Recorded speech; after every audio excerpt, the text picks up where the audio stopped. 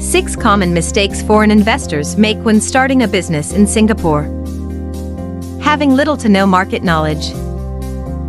4 out of every 5 businesses fail within the first 18 months. However, it does not point to a lack of Singapore incorporation services, but to a failure of many startups to gather enough market knowledge. Many budding entrepreneurs waste a lot of time and resources making misguided business decisions. Having no clear business goals. A good business plan starts with a clear goal. It sets the path of the company, and without it, a startup is doomed to fail. This is especially true in Singapore, where the business environment is very competitive. Having little understanding of tax compliances. While Singapore's tax system is conducive to businesses, investors need in-depth understanding to take full advantage of various incentives. That is why some new foreign ventures struggle at first. They do not understand the ins and outs of Singapore's tax regime and government support for company incorporation.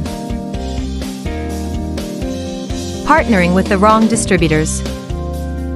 Working with a local partner is a great way for a foreign investor to access the Singaporean market. However, it is important for any investor to evaluate the qualifications of a potential partner first before getting into any form of a business relationship. Not thinking long-term. Singapore has many success stories where an investor purchases stocks or other assets and sells them for a large profit in a short span of time. However, this method requires a lot of skill and experience. It would be very risky for a foreign investor with limited knowledge of the local market to adopt the same business model.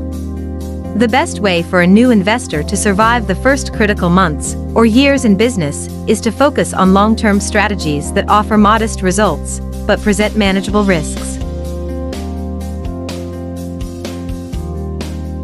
Not asking for help.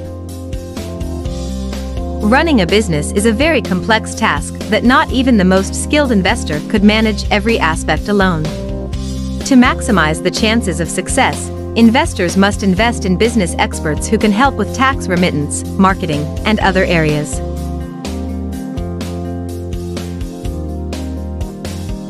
Singapore is a great place for a foreign investor to start a business, but success or failure will ultimately depend on making sound business decisions and avoiding the 6 common mistakes.